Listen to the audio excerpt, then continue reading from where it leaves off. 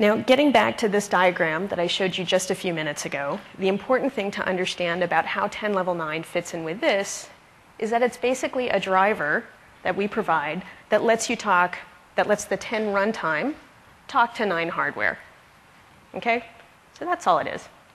But going back a few more slides, like there was this whole thing with caps, right? And so all these cards had different capabilities. And so we wound up with this sort of ecosystem of all these different capabilities that the cards had, and it's represented by the starfish and the jellyfish and the sharks up here.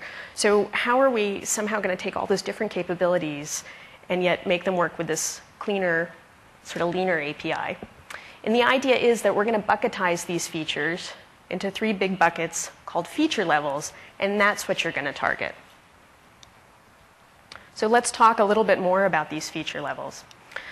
Feature level is basically a modification to the create device call that allows the D3D10 device to be created with flags that specify the desired feature level. So now, and you'll see a code sample of this in a minute, so if that doesn't make any sense to you, don't panic. So now the create device call has been modified to let you know what level of device you want to create.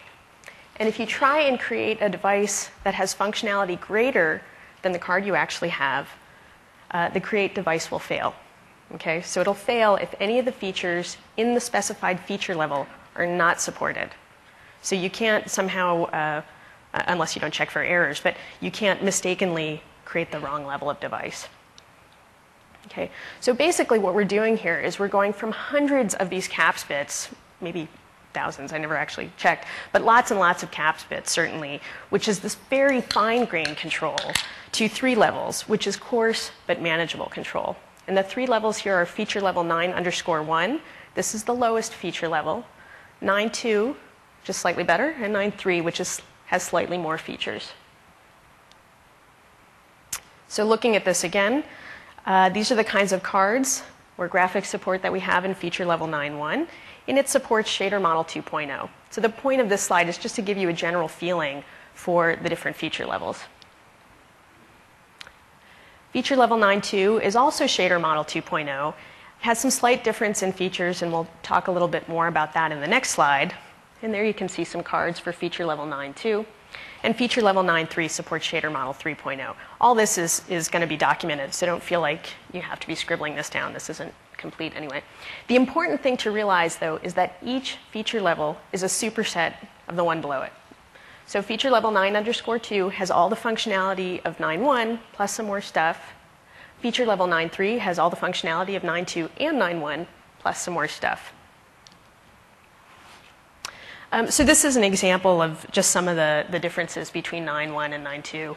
Like you can see max volume extent is slightly different and these kinds of things. It's not a complete list. It's actually a fairly good one, but not a complete list. But again, the idea here is just to give you an idea about the differences between these feature levels. So now some of you are sitting there saying, you lied to me, right? You said you were getting rid of those caps. Isn't this just caps? Well, not really, because again, the idea is that the feature levels are much more simplified, right? And again, we're going from these hundreds of caps, this ultra fine-grained control, to much more coarse but manageable control with 3 levels. Okay, so hopefully you're sitting out there and you say, okay, this seems nice. We've got the benefits of 10 hardware, this coding to a simpler API, coding to a simpler, cleaner API where I kind of really know how things are going to look. It's on the 9 hardware, right? So I broaden my reach. But if you're like me, this kind of talk, I don't know, it's sort of hard for me to focus on, right? I like to look at code, and then I'm like, okay, now I understand how this works. So we're going to take a look at a code snippet very, very quickly. We have our device pointer here at the top. And here I've created an array with different feature levels. We're going from 10.1 all the way down to 9.1. So we're starting with the highest feature level and going on down. And now all I'm going to do here is when I'm going to go through this loop, as you can see. And when I create the device, I'm going to try to create the device going from the highest functionality to the lowest functionality. And remember again, I said create device fails if you try to create too functional a device or too high a device, right?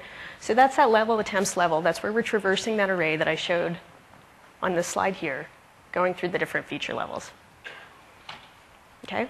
So that's it. That's now how you create one of these new devices with the feature level. So with that, we've got our users with 10 hardware, we've got our users with 9 hardware, and now what's left is the folks who don't have WDDM 1.0 capable hardware at all. And so that brings us to Direct3D Warp 10.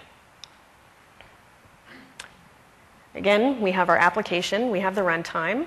It's talking to the 10 hardware, it's talking to the 9 hardware, and now we're going to add one more thing in, which is the Direct3D Warp 10 software rasterizer. And that's all this is. It's just a fully software implemented rasterizer. And our criteria for warp development was really 2 things. It had to be 100% conformant with the Direct3D 10 spec. Again, we're getting back to, we want that predictable experience. We want you to know how stuff is going to run all across this platform. And performance, it's lots faster than RefRast. RefRast is designed purely for correctness. And it's actually also designed, the source code is designed to help our IHVs kind of understand our intent with some of these features, right? Now, in contrast, Warp, because we don't need to worry about, sort of making the code as human readable as possible or whatever, we can put all these optimizations in, we can write directly to assembly, we can do what we need to get it to be faster and faster. So the goal was to make it lots faster than Ref because it's aimed at a different target audience, and to make it fast enough for real-time use. So we're going to build on the slides that I just put up, these code slides. So this you've seen before. These were these different feature levels that we had for the create device, right?